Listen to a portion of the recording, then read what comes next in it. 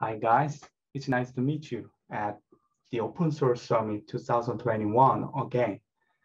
My name is Junghwan Kang, working at the affiliated Institute of Archery in South Korea.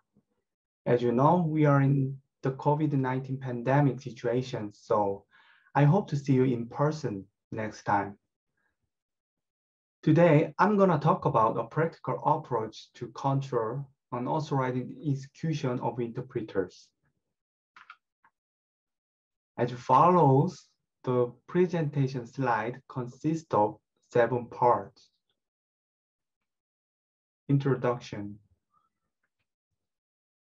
In the Linux system, there are many features to prevent or limit unauthorized execution, such as file mode bits, access control list, IMA EVM, FS no exit mount option, and mandatory access control frameworks.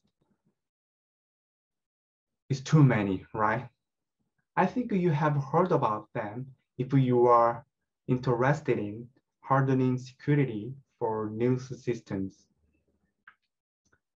However, do you think are they enough to control the unauthorized execution? In my opinion, they are not because of the interpreters and script files, such as Python, Perl, and Ruby, and so on. Of course, they are very powerful in making a program that compile the languages. So we use them, but each program that most cyber adversaries also like to use it for hiding their activities and artifacts. Also, there are fileless malwares using interpreters in Linux system. You can find out the malwares easily on the internet. To solve the issue, there are some previous works by ClipOS, OME exec flag of Open System Core, and Astra Interpreters Lab, and OME exec kernel patch of kernel self-protection project. There was also a consideration regarding interpreters and script files of Chromium OS development team. Anyway, we will look into the works in more detail in the related work slide. So, what's the problem? As a result, they are insufficient to restrict interpreters. In short, they have some kind of holes and flaws. That's why I propose the approach.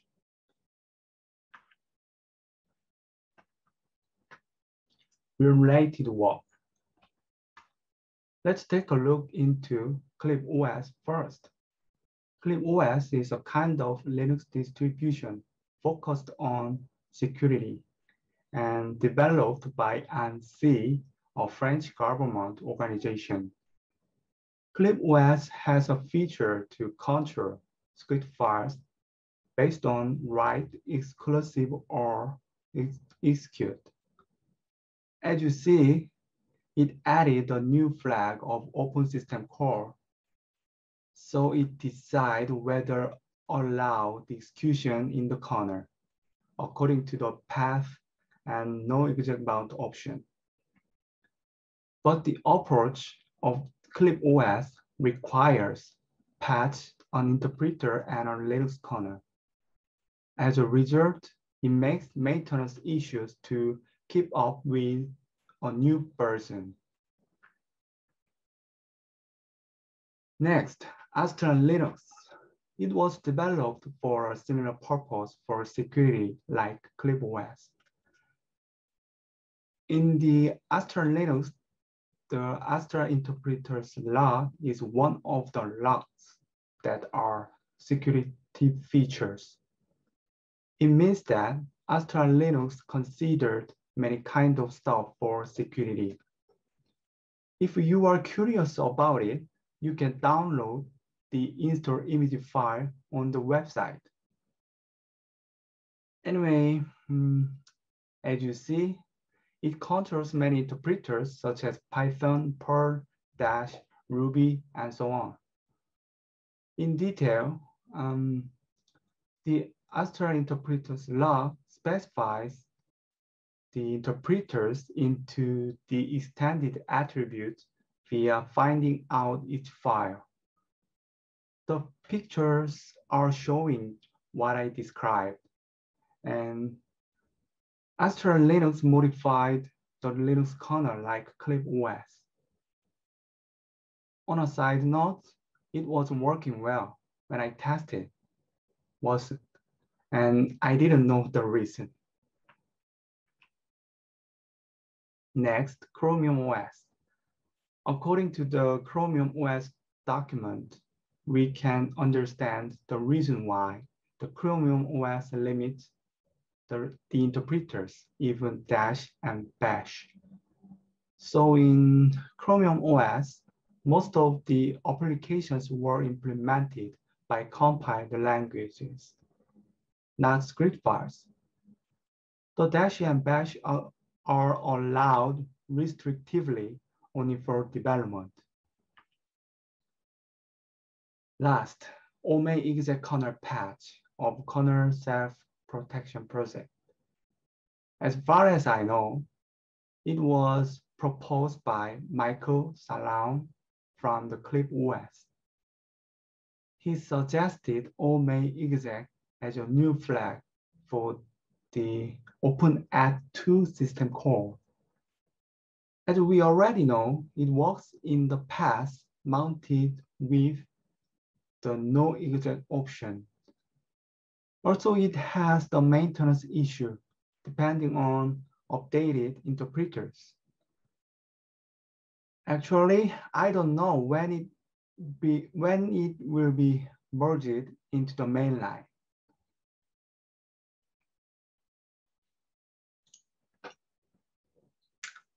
Design. This is some brief overview of my approach. Actually, I prefer to the related work.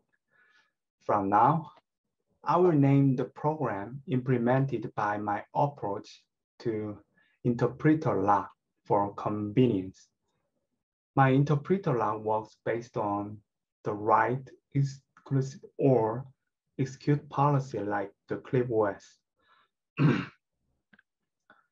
It also handles the execution of an interpreter differently according to the range of UID.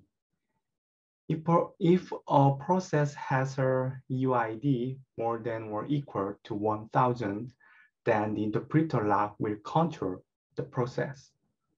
It means that the interpreter log only controls normal users, not root or administrator.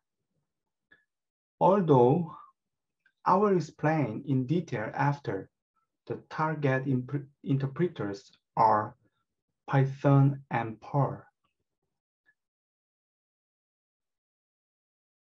Because most Linux distributions install them by default. Also, as you see, the interpreter log is a kernel module, and it hooks the functions like sysexecve, sysexecvadd, and bprm change into p within the kernel by the ftrace feature. So it allows the execution of script files in the not writable path only for normal users. But as you know, the administrator like root can execute interpreters and script files in any path. Of course, the normal users and processes can't execute interpreters and script files in a writable path. In summary, my interpreter log controls the unauthorized execution of interpreters and script files by the path and UID. Okay, let's have a look in more detail. You can divide the path whether writable and executable.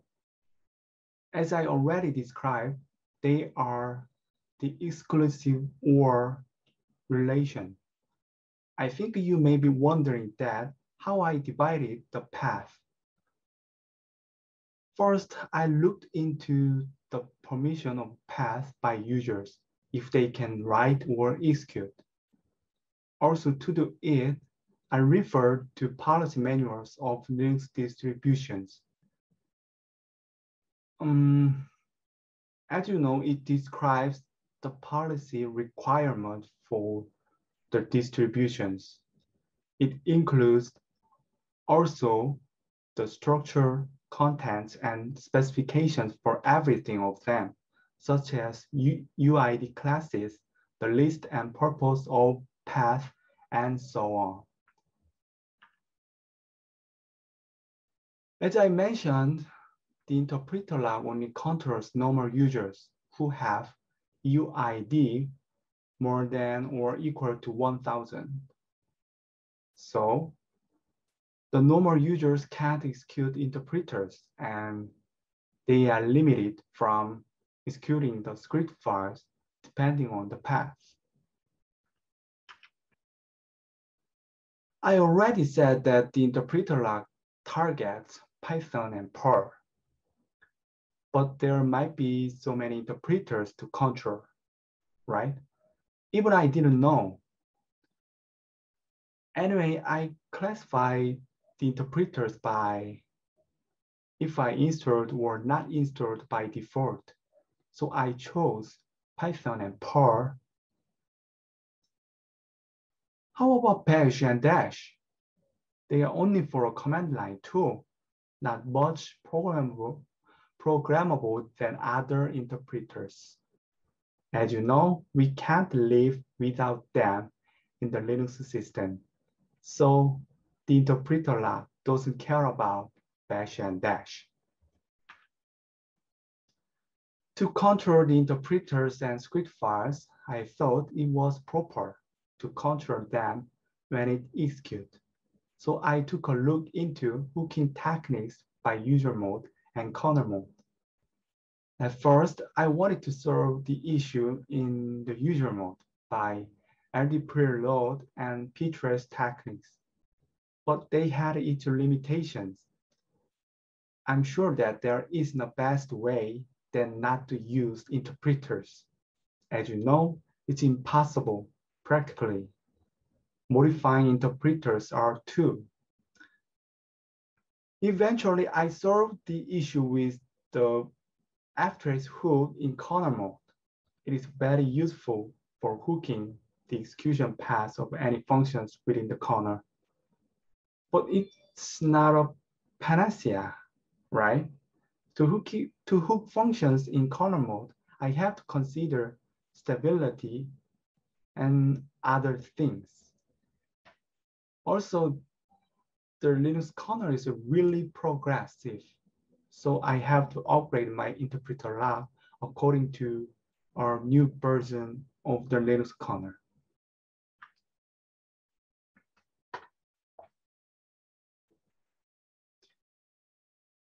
Implementation.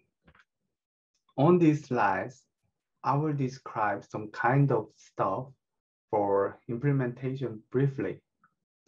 I implemented and tested the interpreter log in Debian and Ubuntu.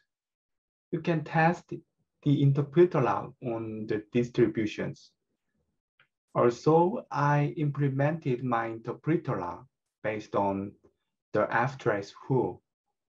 I was able to save my time of trial and error thanks to it. Anyway, the interpreter log hooks the three functions: sysexecve, sysexecvadd, and bprm change into P. I will talk about more the three functions in the next slide. There are two ways to run the script language.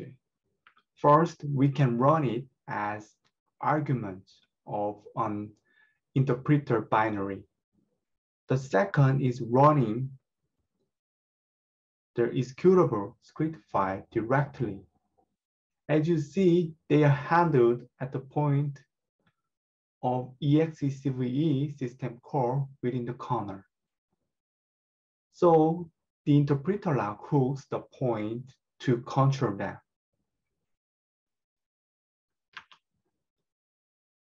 Next, I will describe the second case, which is executing script file itself. As we know, the script files include the shebang at the first line. It indicates which interpreter executes the script file. As you see, the BPRM change into P function chooses the proper interpreter for the script file. So the interpreter log hooks the function and controls the execution of script files. Next, I'm going to talk about EXE-CVE add system call. As you see, it is similar to EXE-CVE system call, but the differences are a way to execute files. It executes files depending on the combination of directory file descriptor and path name. Of course, the directory file descriptor is obtained by the open system call. If it is known, then it will execute files by the path name only. Also, EXE-CVE function calls the EXE-CVE add system call within. I think you can understand how to use the EXE-CVE add by the examples. In this slide, I'd like to show you how to hook EXE-CVE and EXE-CVE add system calls. The upper part is the interpreter log, and the lower part is the Linux kernel. I made 3 functions, and most of the work is done in the common function like the Linux kernel. Also, the work is checking the file path, execution arguments, environmental variables, whether they are valid. To inspect environmental variables is done at the hook command and hook BPRM change into P. The inspection is no problem at the hook command function because the address of the environmental variables is in the argument. But at the hook BPRM change into P, it isn't easy to get the environmental variables. So I refer to an auxiliary factor. There is some extra space, and it is okay at the moment because the Linux kernel will initialize the auxiliary factor later. Also, I implemented the real path function to identify the precise path of interpreters and script files. If we want to look into in detail, I recommend you visit my GitHub. The URL is on the last slide. And for EUID separation, like the source code on the slide, I did it to control only for more than equal 1000 EUID.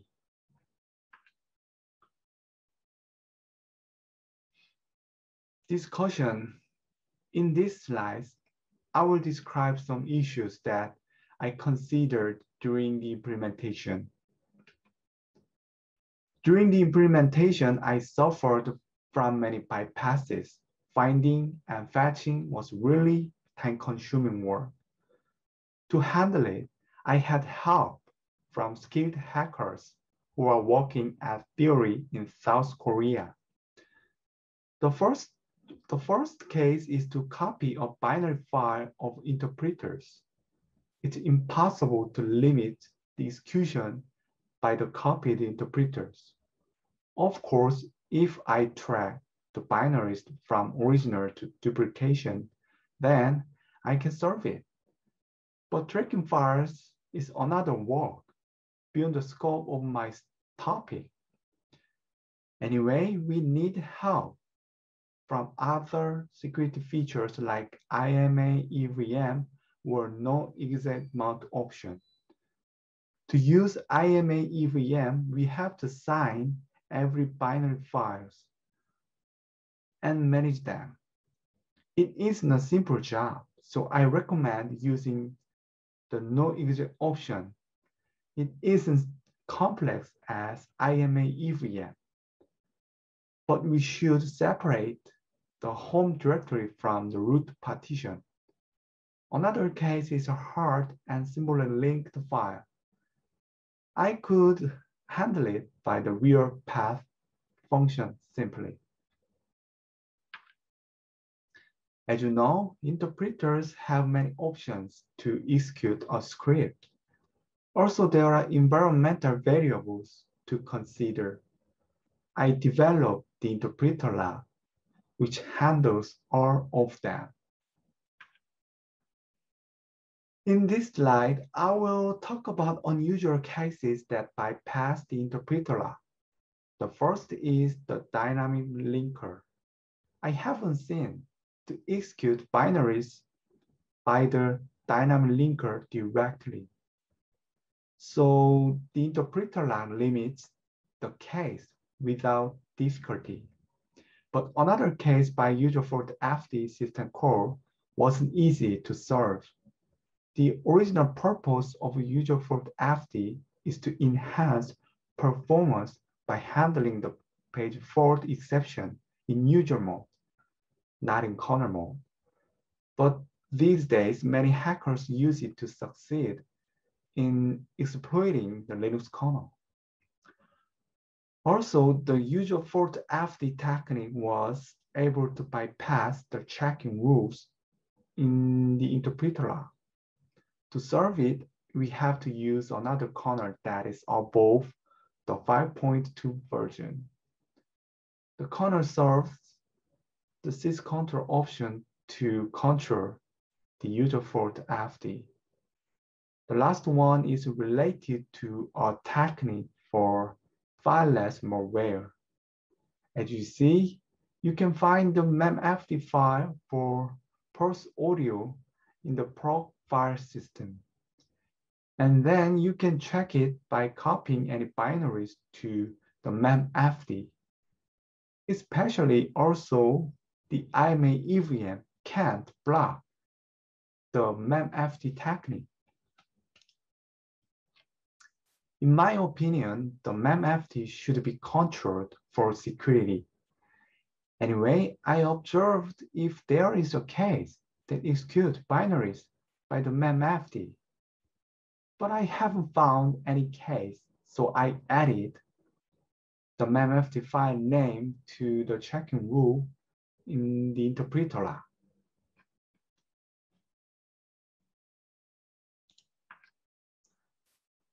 There are also exceptional cases such as Python debugger, Python document, hyphen for bash, and a symbolic link trick. In the last case, the interpreter lab mishandles the symbolic link as an execution option. Anyway, I fixed all issues that we checked until now. Frankly, it was a kind of paranoid war. Conclusion. Although the interpreters and script files are convenient for developing programs, but they must be restricted if we focus on security.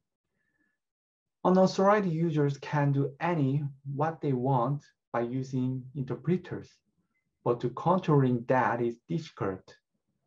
The best way is to remove them entirely if we can live with binaries only. So I proposed a better approach to handle the issue than other related works. As I mentioned, the approach needs the prerequisites, but I think it's a reasonable job for security. Finally, my presentation is over. If you have any questions, you can contact me by Slack